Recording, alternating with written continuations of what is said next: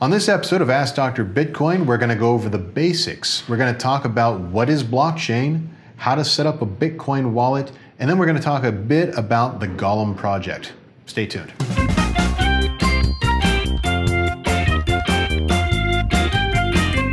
Well, hello there. I'm Mark Risen-Hopkins, and this is Ask Dr. Bitcoin. I'm a cryptocurrency and blockchain enthusiast going back to 2011. Shortly after I discovered cryptocurrency and Bitcoin, I started writing a column called Ask Dr. Bitcoin. I launched a website, done some videos. So this is kind of the next iteration of that, where we're just going to uncompact a lot of the basic concepts and even some of the more advanced ones, and look at some things that happen in the news, what the new projects are in the space, and just try to make this generally a more demystified thing for everybody to get a hold of. So today we're going to explore the concept of blockchain. It's a very basic concept, but it's one that's foreign and brand new to most of the world. So we're going to try to dive into it and get a little bit of foundational knowledge here. Blockchain, very succinctly, is the idea that you can remove the requirement for trust between counterparties. Now let's uncompact that a little bit and see what that means. Whenever you have trust in a business relationship, typically that's considered to be a good thing. So like if I have your trust, I'm able to sell you my widgets, and because you believe me when I say they're great widgets, the best widgets, everyone says so. But whenever you have widgets, or whenever you have trust in a business relationship as a requirement for its operation, what you have is an exploitation vector. I can give you an example of that from my past. There was a point in time when I was working with a travel company where, very simply, we were buying travel vouchers from the airline and we were selling them at a markup. And we would get a good deal on these vouchers because we're buying these codes at a discount and in bulk. And then we were selling them at near market rate. The problem was the man in our organization who managed the relationship with the airline did not have the scruples that we gave him. We were trusting him with millions of dollars to make these purchases. And then one day, the size of the purchase exceeded his threshold of trustworthiness. And he said, okay, $2 million, that's a big chunk of change. I can just walk with this money and escape to the Caribbeans or wherever the heck he decided to go to. It tanked our business because we trusted a man to be a linchpin in our business process. What blockchain promises in that type of a situation and many others is to remove the requirement for trust. You don't need to trust people when you're working with objectively measurable concepts. And that concept can be you trust a bank to move your funds. Well, you can trust the Bitcoin blockchain to do that for you, and there's no humans to exploit the trust you've given it. You can use it for chain of custody and supply chain. There's many applications for this. Cryptocurrency and transferring funds just being one of them. So we'll explore some of these concepts moving forward in our what is this and how do these work segments moving forward. But that gives you a basic grounding in the concept of blockchain so you can understand what is it really here for. And again, just succinctly, it's to remove the requirement of trust in any type of business relationship or counterparty relationship.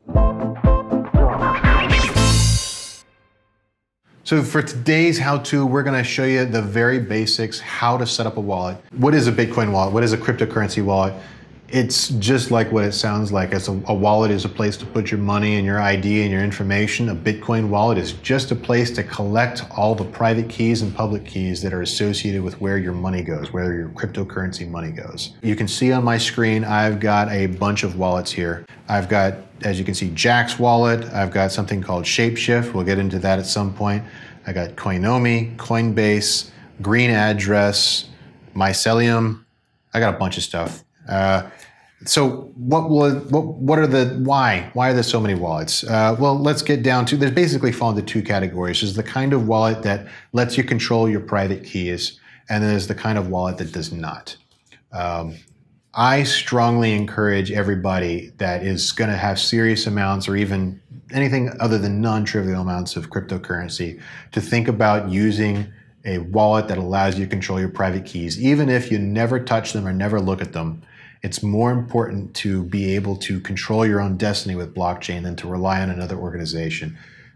We'll get into why that is in future episodes, but just take my word for it for now and trust that we'll go into it later. So to give you an example of what Class A and Class B is, Coinbase is a great application. It's a great company, but it's a wallet that does not allow you to control your own private keys.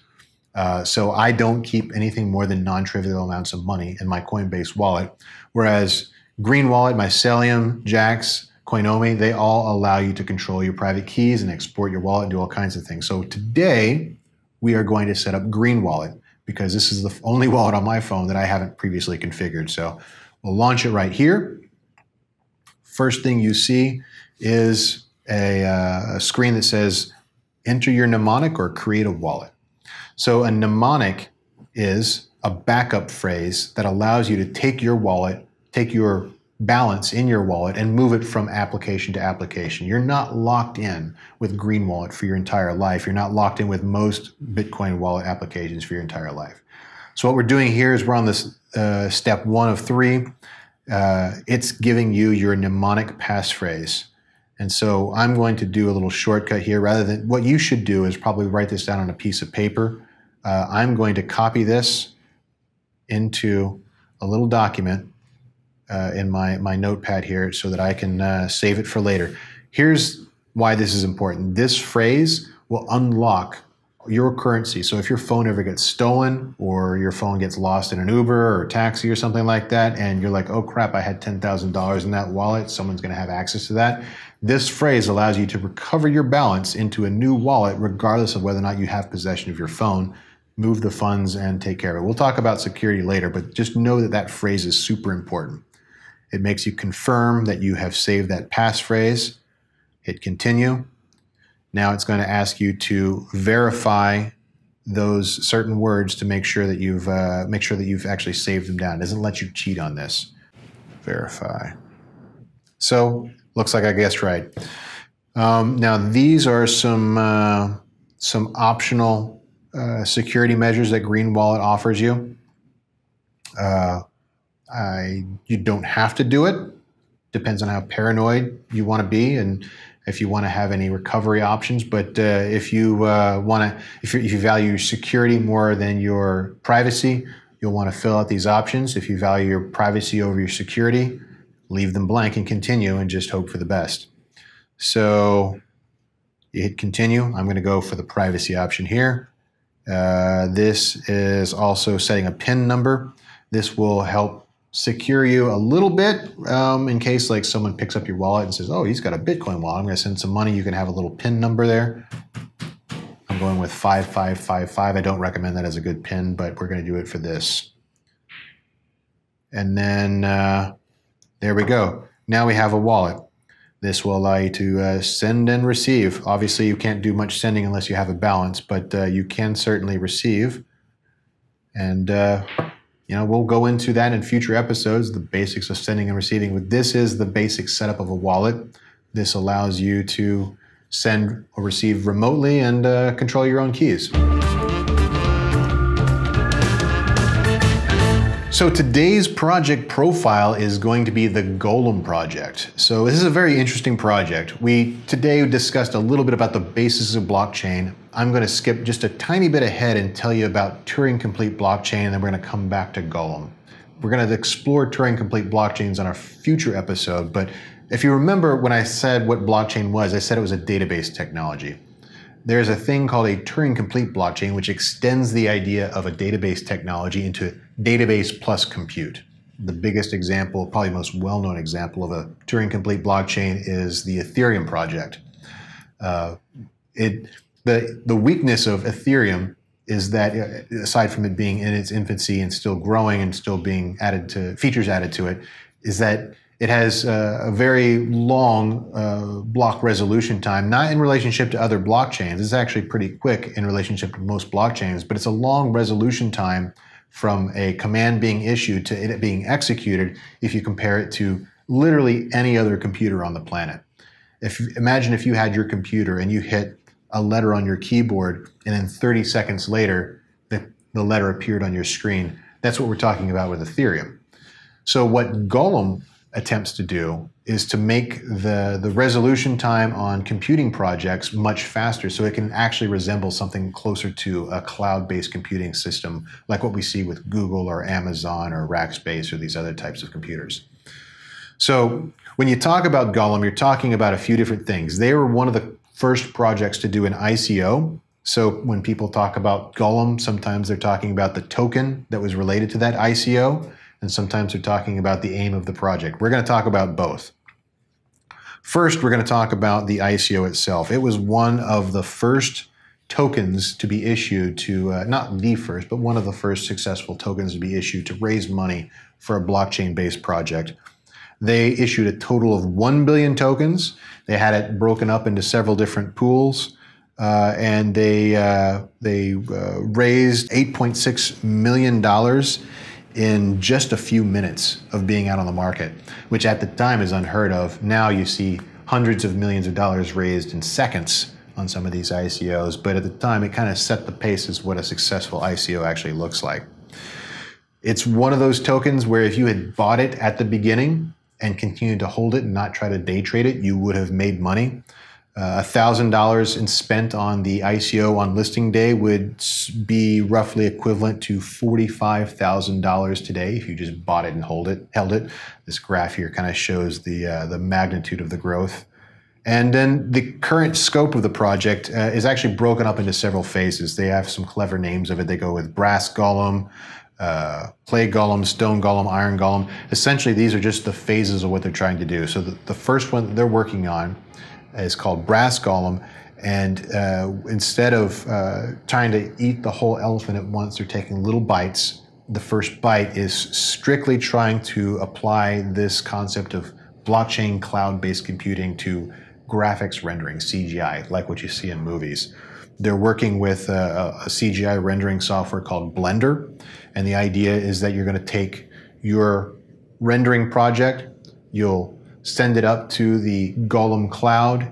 You'll pay for that compute time with Golem tokens, which will then be dispersed to the individual computers being used to render your project out in the Golem cloud. Once it's done, it'll be reassembled and sent back to you as a completed project. So every piece of the render network makes a little bit of money over their spare compute cycles.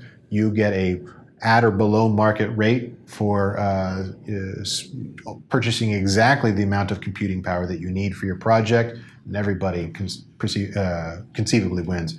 To put a fine point on it, or to elevator pitch this is essentially the Uberization or the Airbnb of cloud-based computing. So you're spreading your compute requirements across hundreds or thousands of machines across a cloud network. The next few chunks in the Golem project are basically taking that away from just being a graphics compute cloud and putting it into general purpose computing and all the different pieces of technology that go along with that. But that gives you the basic idea of what it's going, where they're headed and what they're going, what they're going to do with this. The pros and the cons. We're going to end with this. They have a strong technical team. These are on the pro category. They have a strong technical team. They've worked for free for a long time, which is something you like to see. You can always chart out the growth and the development of these projects by looking at their GitHub repositories. If you don't know what that is, go do a quick Google on it. GitHub is where they store all their open source based code. And all of these ICOs tend to rely on a lot of open source code. So it's very easy to see if they're putting real effort into this or if they're just talking a good game. And Golem was one of those projects that actually put real effort into it before they were even making money or before they were soliciting funds from the public. This idea fills a real market need, a real market niche. The blockchain ecosystem needs this. And they were funded far before the ICO market is as frothy as it is today. They've been at this a while. Here's the cons, though. They've slipped quite a few development targets in the lifetime of the project. They were hoping to have in August or September a working version of this, and they still, towards the end of 2017, don't have a working public version of this. They have some semblance of a working thing, but nothing that they've opened up to the public. The biggest complaint in the forums is that at this time it's still difficult to implement as a user even for interested power users and experienced Blender users. So they've got a long way to go on the UX and the UI, which is a very common complaint with most blockchain projects. So there's a lot of business opportunities with this. Well, you can check out some of the notes that go along with this show to kind of see where our further thoughts are on this project. But that gives you a general overview of Golem as a whole and why it's valuable and what we think of it. Well, there you have it, your blockchain and cryptocurrency prescription. As always, these are just my thoughts, and I encourage you to seek out a second opinion. Subscribe for more videos on blockchain and cryptocurrency, and if you enjoyed today's video, share it with a friend so they can see. Thanks for watching, and don't forget to see the receptionist on your way out.